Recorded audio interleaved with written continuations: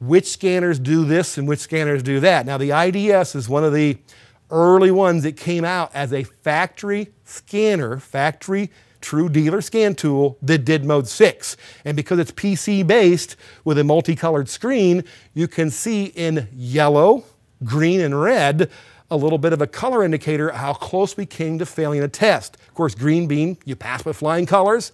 Yellow means caution, we're really up against that limit specification-wise, and red means you failed. You failed that particular test.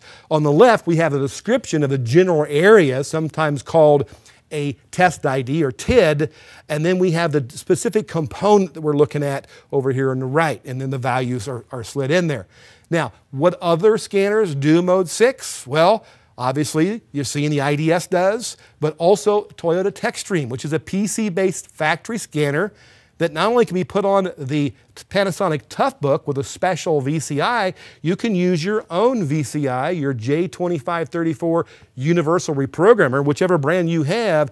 Toyota will work well with all of them being the pass-through between the Toyota, Lexus, or Scion vehicle and your laptop. Not only factory scanning, but it does a really nice job on mode 6, complete with a color-coded bar that shows you visually at a real quick view where the parameter fell when that monitor ran, and we did that snapshot in history of what was going on with the mechanics, the details of the monitor, all the various tests that have to run for that monitor to say, I completed, I ran that test on some particular system.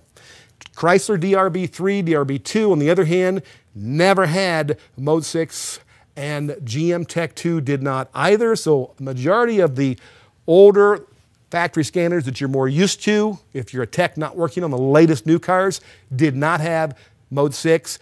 All the aftermarket tools, though, they all have mode 6, as well as most of your code readers. The code readers won't put it in really easy to use format, but they have mode 6. So this is something primarily the aftermarket has had, and the factory tools have recently started adapting.